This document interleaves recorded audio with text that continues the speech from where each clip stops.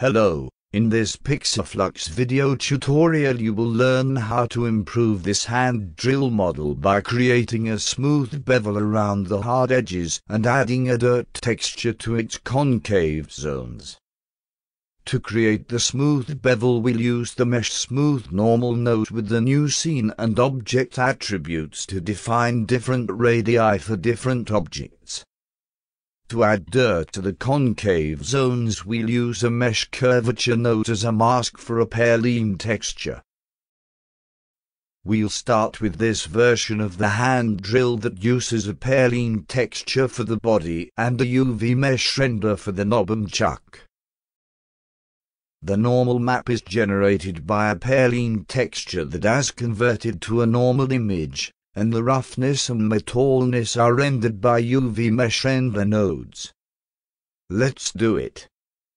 Add a Mesh Smooth Normals node. Set the size to 1024 by 1024 and the radius to 0.5. Add a mix node and let it auto-connect to the Mesh Smooth Normal node output. Add a Mix Normal node on top of the connection between the Normal node and the Scene Textures node. The Mix Normal node will mix the normals from the Render 3D Texture node and the Mesh Smooth Normal nodes. Duplicate the Mesh Smooth Normal node and set the radius to 1. Set Scene to Hand Drill and Object the Body to render only the body. Connect the output to the Mix node.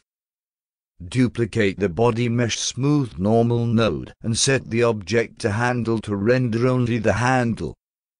Connect the output to the Mix node and connect the Mix node to the Mix Normal node.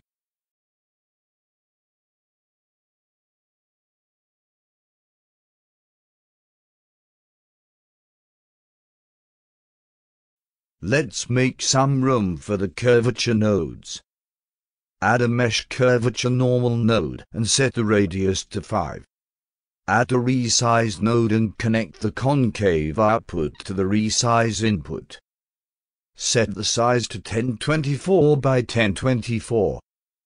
Connect the Resize output to the Scene Textures Albedo input to visualize the concave zones.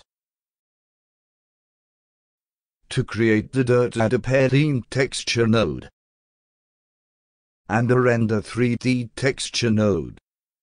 Set the size to 1024 by 1024. Activate the Perlin texture and set the color.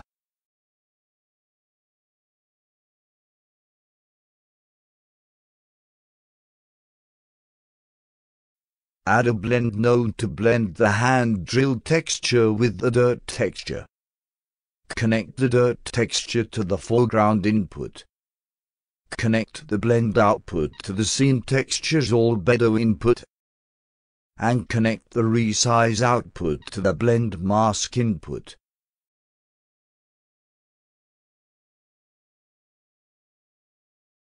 Now let's add some noise to the dirt texture opacity. Add a Perlin texture and a Render 3D texture node. Set the size to 1024 by 1024. Connect this texture to the Albedo input to visualize it. Activate the Perlin texture and set the frequency to 0.5. Add a blend node to the Resize output and connect the texture output to the foreground input. Set the blending mode to multiply. Connect the blend curvature output to the final blend mask and connect its output to the Scene Textures Albedo. This is how you can create smooth texture bevels and curvature dirt for your models using PixaFlux. Thank you for watching this PixaFlux video tutorial. Please subscribe to our YouTube channel or follow us on Twitter, Facebook and Google+.